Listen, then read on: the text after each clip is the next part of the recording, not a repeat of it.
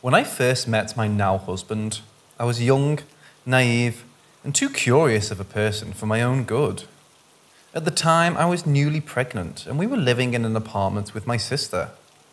One day, we were in a conversation about the paranormal. As a child, I had many things happen that I couldn't explain, or that were terrifying, and we were telling stories. My husband was being super skeptical about every story told, so me and my sister, being ignorant, suggested we go buy a Ouija board and show him that spirits were real. I had heard horror stories about the board, even from my own father, but I was that person that had to find out for myself. Oh, how naive and stupid I was, I now realise. We bought a board and at first, we took it to a park to try it out, trying to separate it from home. Nothing was happening and we were getting frustrated, so we left for home. After we got home, my sister kept going on about trying it again. Eventually we agreed and took it to my bedroom to play despite my hesitation. After a few minutes of no response, the planchette eventually moved to yes after asking if any spirits were there. We were pretty excited that it was moving and even tried to debunk if the other could move it to be funny. Right away, the planchette wouldn't answer questions, but kept moving in a figure 8 motion over and over. We eventually got tired of its lack of response and gave up. A few days later, my sister came to me upset and said that the night before, her door was shaking violently. It was closed, and it was like someone was pushing the door back and forth. She seemed pretty freaked out. I just listened, but in my mind, I wasn't perceiving it as that big of a deal. A few nights later, my husband and I were laying in bed trying to sleep. All of a sudden, our bedroom door started to shake back and forth, just like my sister described. But it was definitely not as minor as I thought. The door was shaking rapidly and violently. I woke my husband and said, "Look at the door." He just stared at it and said, "What the hell?" We watched it shake for a few minutes and then it eventually stopped. When it did stop, my husband got up and looked out in the hall and checked on my sister. No one was there and she was fast asleep. We just kind of shook it off. For months, the door shaking happened to one of us almost every night. We started staying at my parents' house more often, just to avoid the freaky nights. One night, I was about 7 months pregnant at this time. I had taken my husband's kids to school that morning. He has 2 kids from a previous marriage. And I was extremely tired that morning.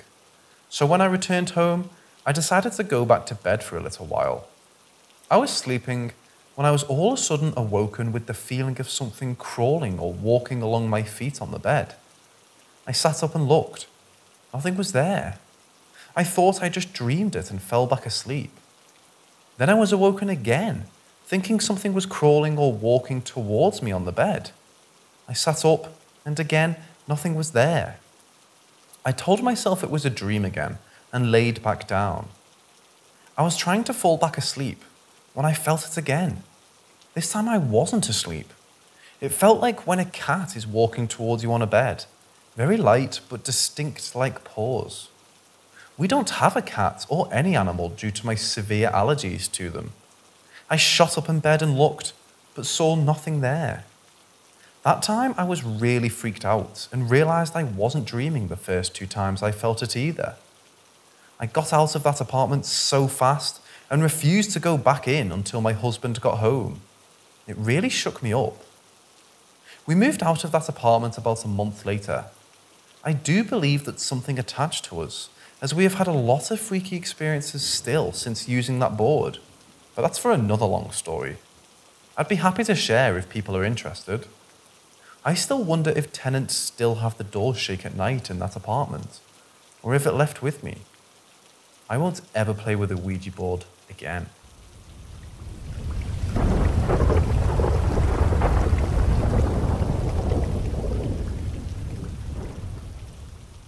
It started roughly a week ago and has happened multiple times. First of all, I want to mention that I live alone and I don't have any pets. Last week, I went to sleep around 2 a.m. and I had my MacBook Pro closed completely on the floor. While I was in bed, I started to hear typing on the keyboards. It wasn't cracking or anything like that. It was typing, and I'm not imagining it at all. It lasted several minutes and then eventually stopped. I freaked out like crazy that night, but eventually managed to fall asleep. The next day, I also went to bed late. I fell asleep and woke up in the middle of the night by the typing noise of the keyboard. It wasn't a dream, nor am I crazy. It really happened. I was very scared, so I turned on the lights and the typing stopped. My computer was still closed and shut down. So I turned off the lights, and 10 minutes later, I heard the typing on my keyboard again. This time too, it lasted for a long time. I almost had a panic attack. Keep in mind, I live alone. It happened again on other nights. Every time it happens after I go to sleep.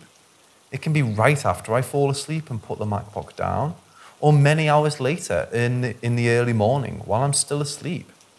It never happens while I'm using the keyboard myself. Last night I also couldn't sleep because I heard weird noises coming from the window, like some weird gush of wind, loud noises around my windows, and of course the typing on my computer. I'm terrified. What can that be? I was thinking I'm either spied by some agency that managed to infiltrate my computer and search for something, but what? I've got nothing to hide and I'm a completely average guy, never committed any crime whatsoever. And even then, if the computer is closed, how can I hear the typing? I mean, even if they infiltrated, I shouldn't hear typing on my keyboard. Or is it something paranormal? I read I'm not the first guy who heard the typing of keyboard at night, and other people who experienced it were equally frightened. Some of them used the mechanical keyboard, which is exposed at night. I have a MacBook Pro, and my keyboard isn't exposed because at night I close my PC, in the sense that I shut the screen above my keyboard so it's not exposed. Help me figure out what it can be.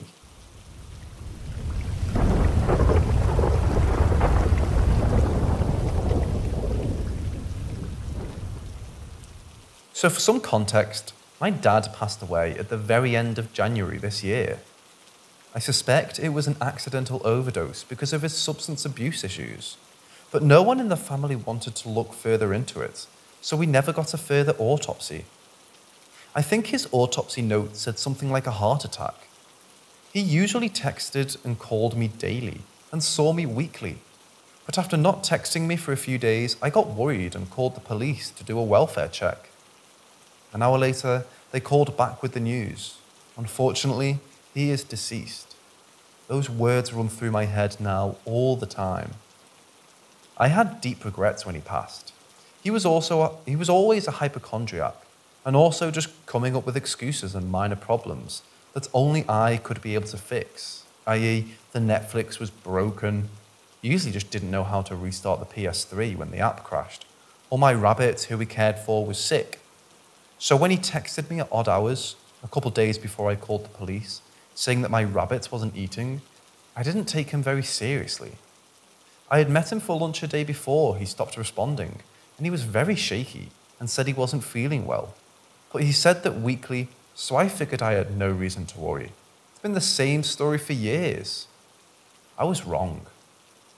Once I got that phone call back saying he was gone, my world stopped. For the past several months, I've been fairly in denial.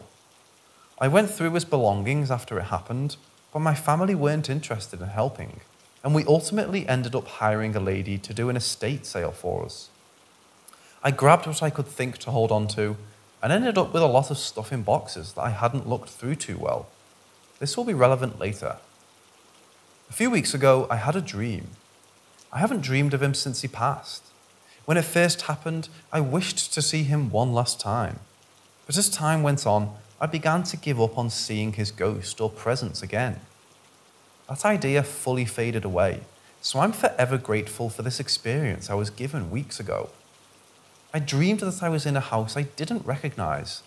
It was clearly very old.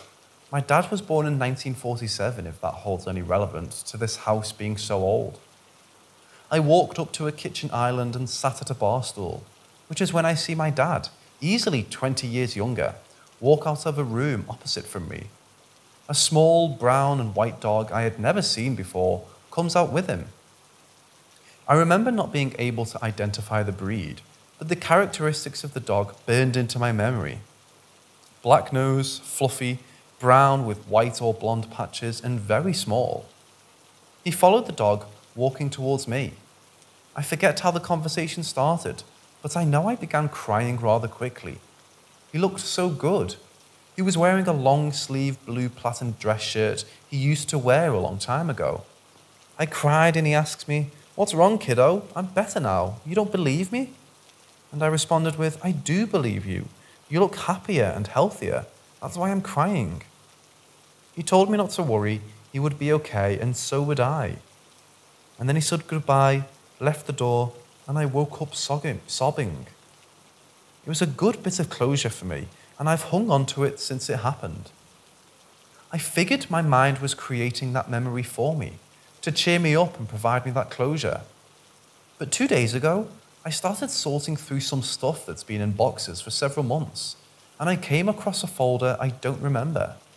It was full of old pictures, his old girlfriends in the 60s and 70s, cars and stuff. I didn't remember grabbing it, but it was a nice bit of memories to hold on to. One picture stood out though. It made me genuinely lose my breath and tear up when I saw it. That exact same little dog from that dream, who I'd never seen in my life. A photograph that was decades old. I texted my aunt and she confirmed that it was one of my favourite little dogs. I forget what she said his or her name was. I didn't even tell her what had happened. I described the dog and she told me how much she loved that dog without skipping a beat. I like to believe it really was my dad in that dream. He had the strength to come back and bring one of his favourite pups along with him because he was a huge animal lover and I wouldn't expect it any other way. I don't know what I believe happened to us with everything is over, but I believe wherever he is, he's happy. And I'm forever thankful for that.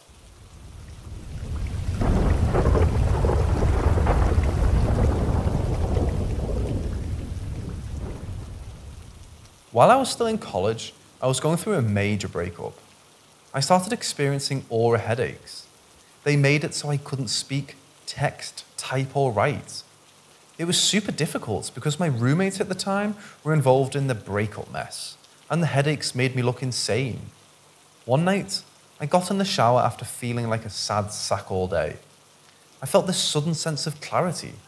I thought I realized I need to take a break and head to my parents' house. I was so calm after the shower, it felt amazing.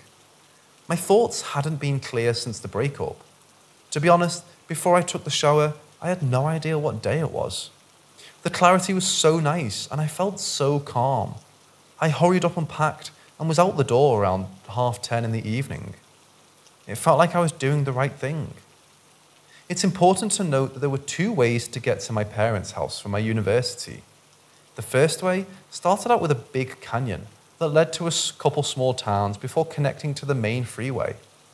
I always took this route because it had cell phone service throughout the entire drive. I can't handle driving if I don't have phone service. The second way takes you towards a resort-type town. There's nothing before.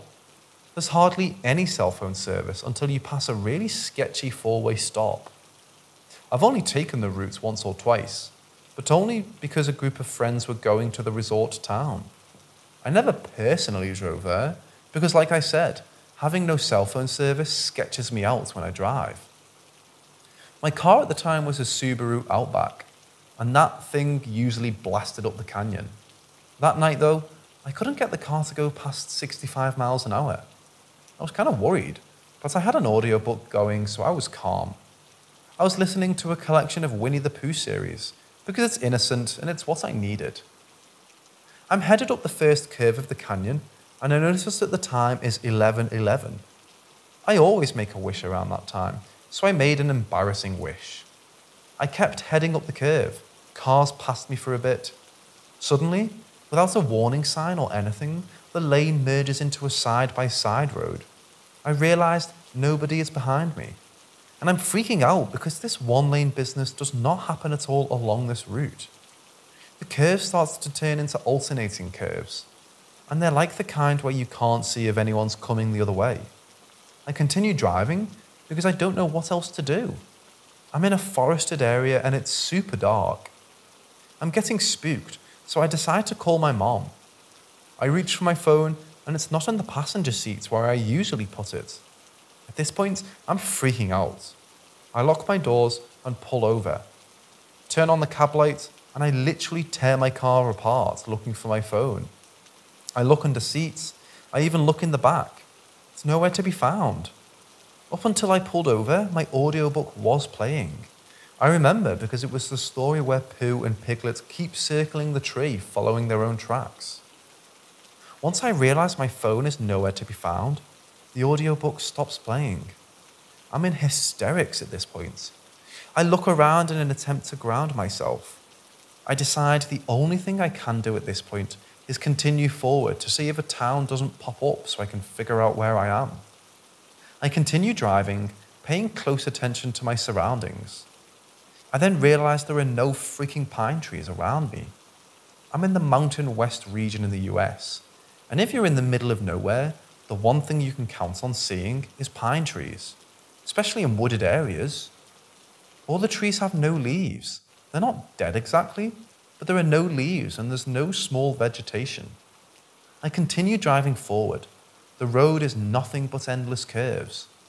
I look at my gas gauge, worried about gas because usually it takes about half a tank to get to my parents', and I didn't want to break down. My gas tank is full, even though I didn't fill it up at all. There are no speed limits, no mileage markers. There's just curves, dirt, and leafless trees. Until finally, I pass by a house. More houses appear, and there's a church that pops into view. A church I used to go to as a kid, in a town about 40 miles away from my parents' place. The town isn't along the usual route I take. It's along the second route, and to get to this town, you have to turn abruptly at a four-way stop. I did no such thing. My audiobook turns on, and it's the part where Christopher Robin is asking Pooh to never forget him. I look over on my passenger seat, and my phone is there. I look down at my gas gauge, and it's only a quarter full. The time now says 3:30 a.m.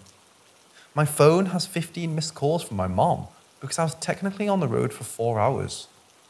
When I call to talk to her, I'm experiencing an aura headache, and this one in particular was super bad. It lasted 2 days. I think a lot of people will think I just had a mental breakdown, but I don't think so. I can't explain what happened to me. Maybe someone on here can.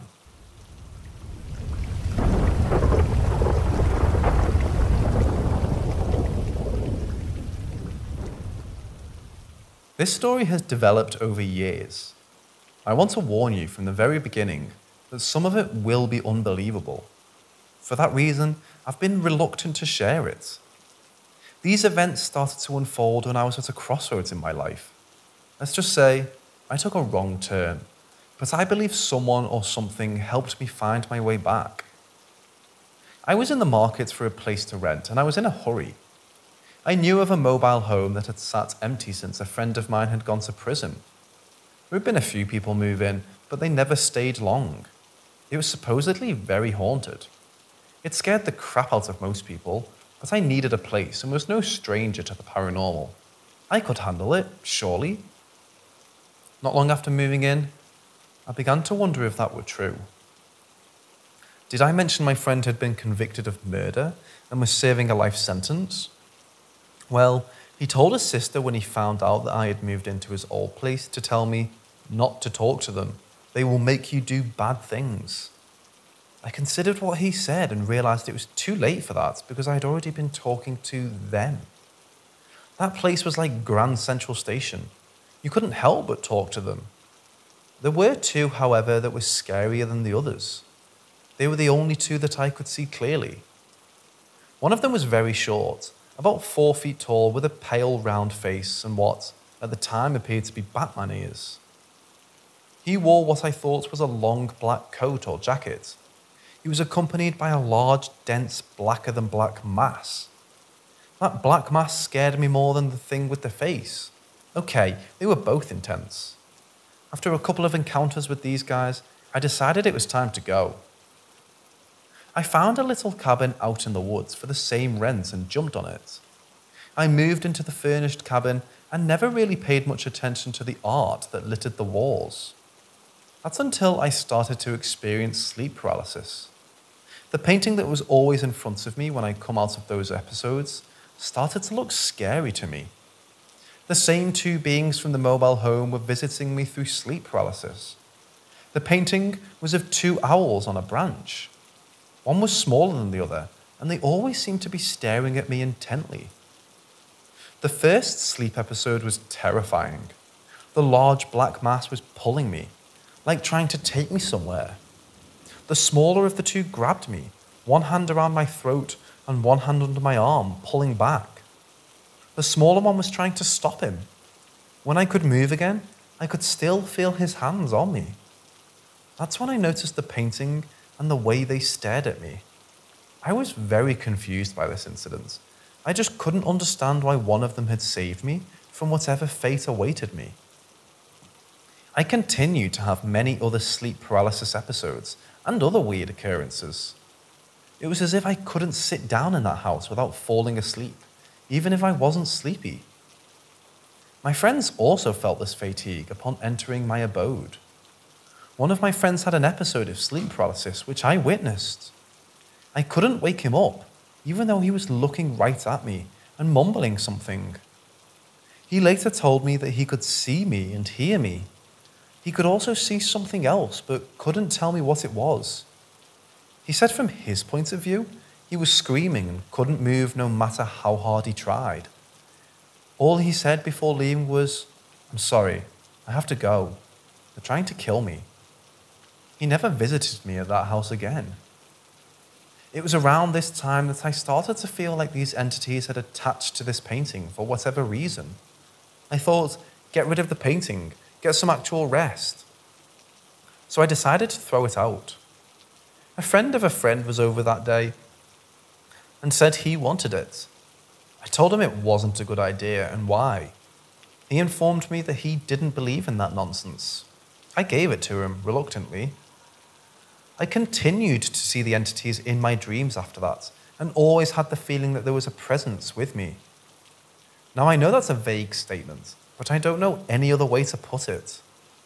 As I mentioned before, I took a wrong turn at that intersection I was at. I could no longer afford rent anywhere, so I kind of drifted after that.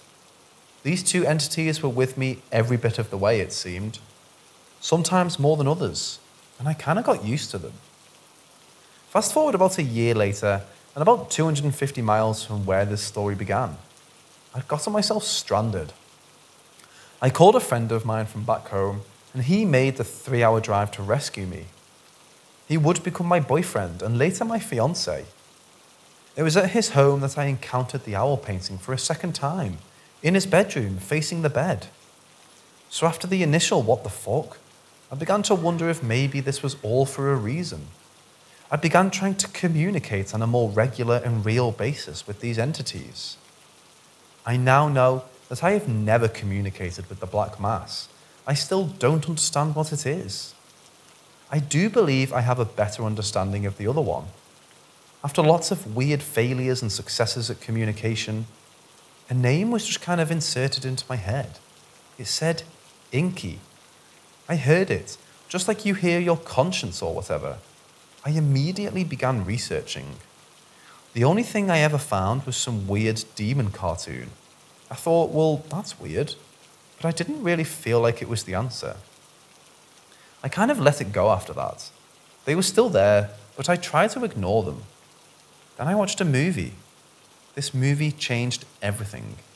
It got me interested in ancient Sumeria.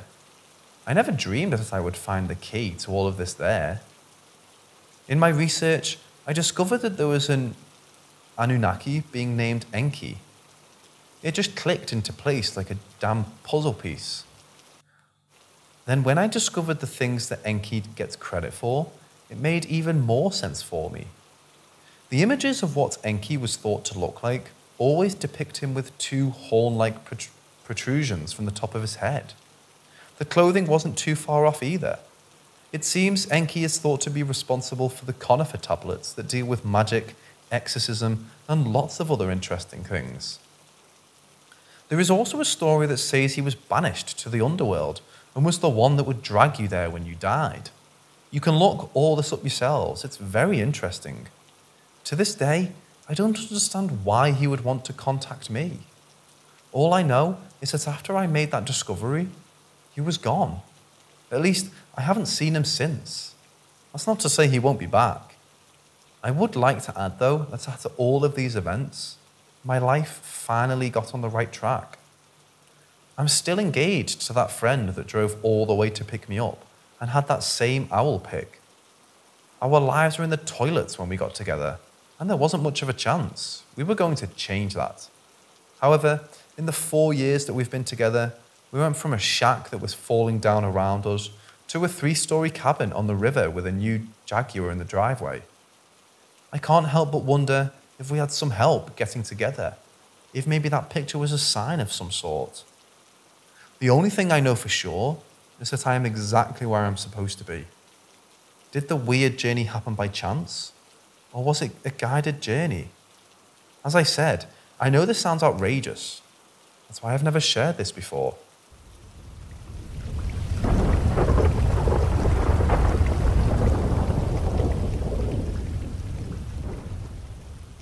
First off, I think it's important to note a couple of things.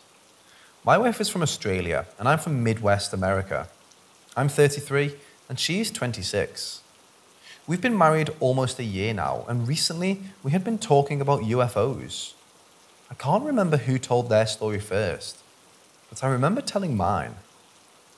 When I was about 9 years old, I was riding in the back of my grandparents' car, headed back to town. Glancing out of the left backseat window, I saw an athletic man, basically an athletic swimmer's build, running as fast or faster than the car, which had to have been going about 30 or 40 miles an hour. My dad and uncle were in a truck in front of us, and they stopped abruptly. My grandparents followed and pulled over as well. Dad and uncle got out and asked my grandparents if they saw something in the bushes, but they didn't describe anything. Just asked if they saw something. This being country town America, I don't suppose they wanted to say what they actually saw. The thing is, the athletic running man with no clothes on, running through the large bushes, also had a bluish or metallic-like tint to his skin. Almost like Silver Surfer from the comics, but different. As if he had a membrane around his body, and the blue metallic colour was underneath. As I told my wife this story, she started agreeing with me about hers. She told me that she was about 8. She was waiting for her mother outside. She saw an athletic-looking man with no clothes on, peeking through tall bushes, and she described the exact same skin style as I did. I know this sounds how it sounds, but searching the internet for any similar sightings, all I can find is stuff about Atlanteans. I mean, to each their own, but I don't really believe in Atlantis. However, as I was talking about it, the whole thing of me remembering the swimmer's body type, it at least seemed like mentioning. I remember my grandparents saying they didn't see anything, but tomorrow I'm at least going to ask my grandmother if she remembers that day and pulling over the car to look for whatever my dad, uncle and myself saw. Also, if anyone else has ever seen such a thing, please let me know.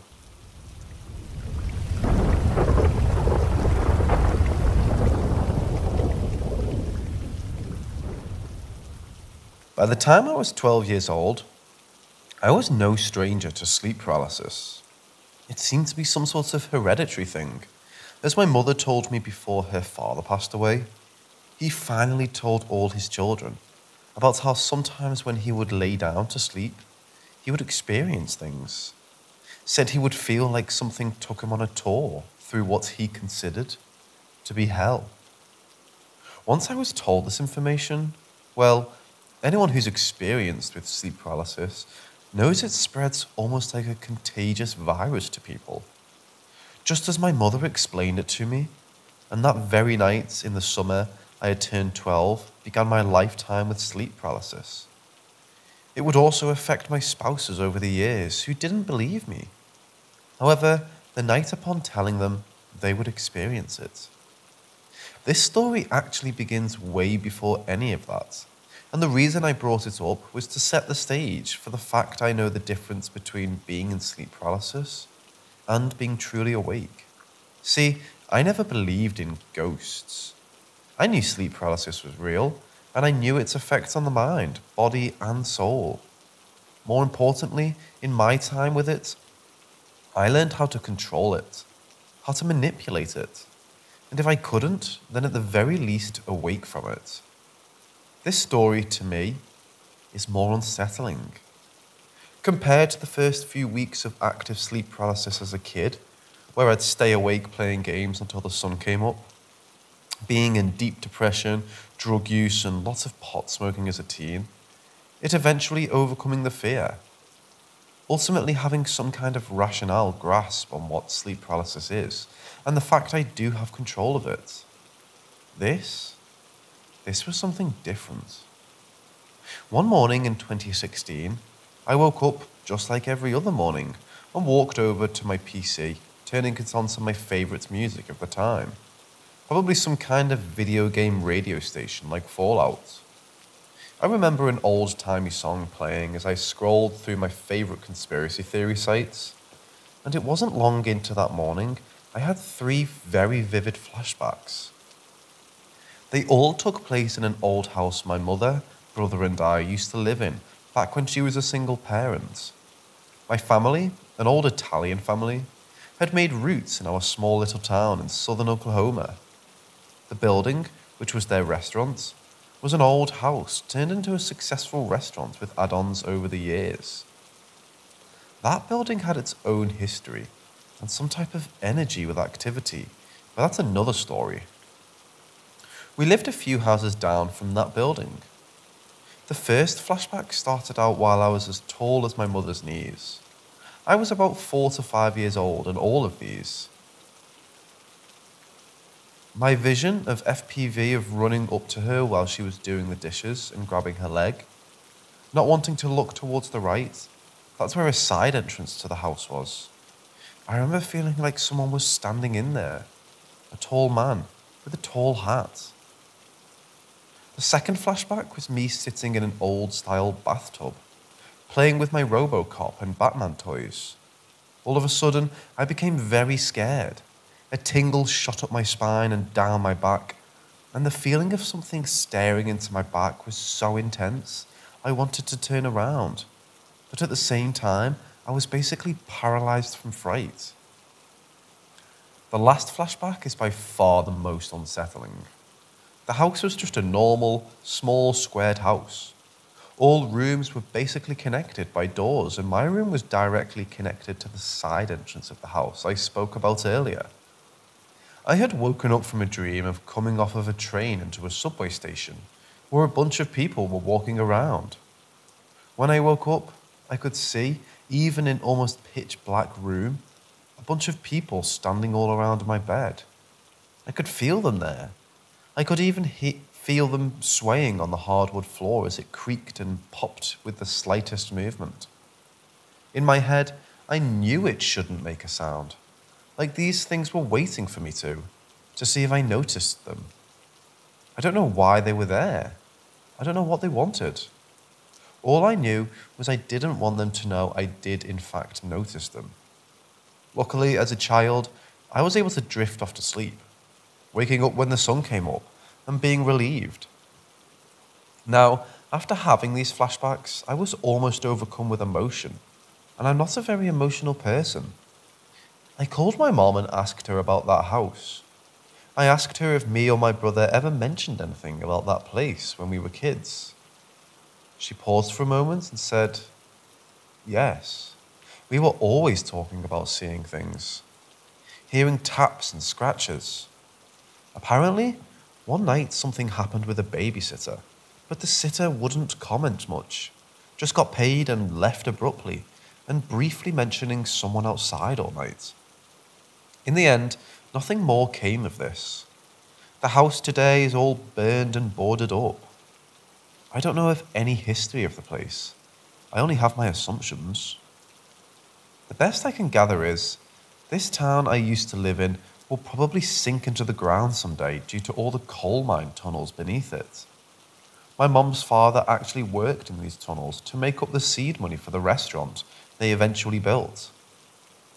Lots of people and immigrants like him lost their lives in those tunnels, but also lots of crime took place in them as well. I'm still not sure I believe in ghosts, but the reason I felt compelled to share my experience is that something is in fact going on.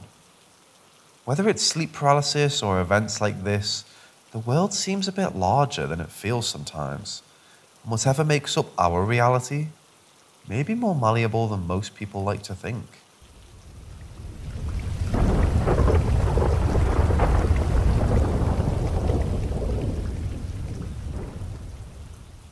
My grandfather came from Italy with his parents in the 40s. They moved from New York to a small town in southeast Oklahoma.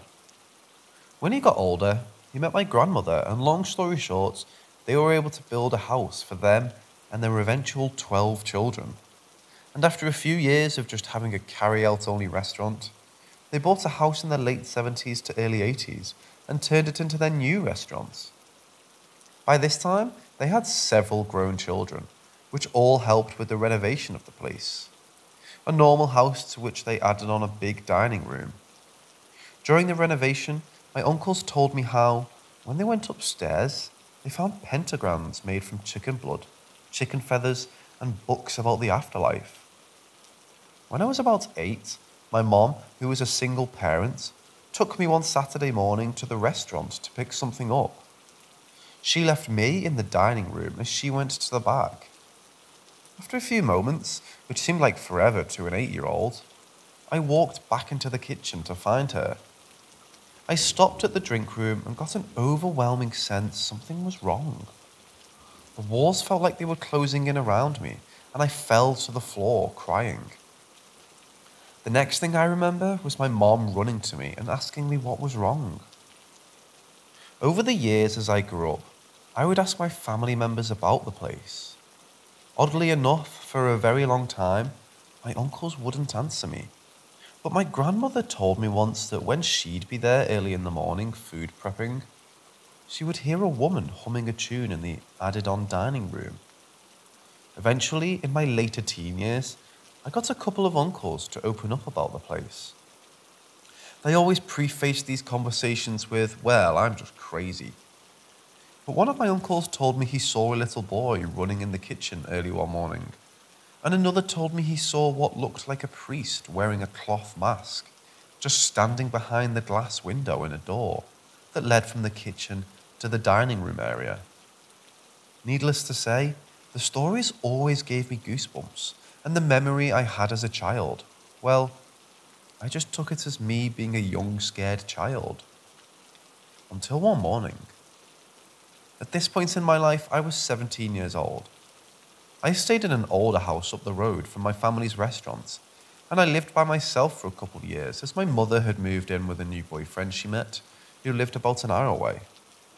At this point, it was pretty routine I would stay up all night on my PC or Xbox, and when 3 a.m. rolled around, I knew my uncle would be down there making the sauce for a couple of days to store in the walk-in refrigerator. I'd be hungry and go snack on a few things while we would visit. This morning was the same.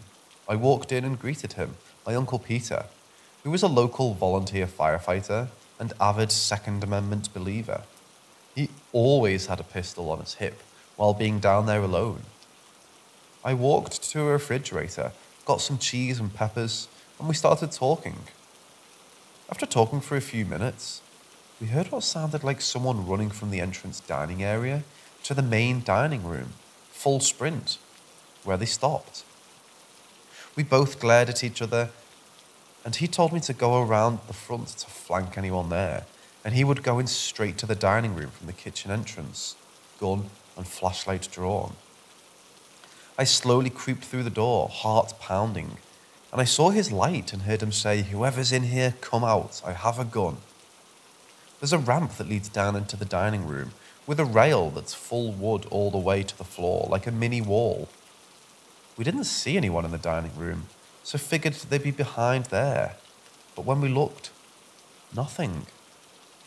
Suddenly, we heard a loud bang come from where we were in the kitchen. So we ran back up there. All the metal ladles had been taken off their racks and thrown onto the metal steam tables that hold the food during the day during business hours. We looked everywhere, even went outside. We never found a thing. There's always been something about that place that has had a bigger part on my life than I feel I can put into words. A funny little side story is this. When I was in kindergarten, I went to a school not far from the restaurant. One morning, my mom dropped me off and headed for work.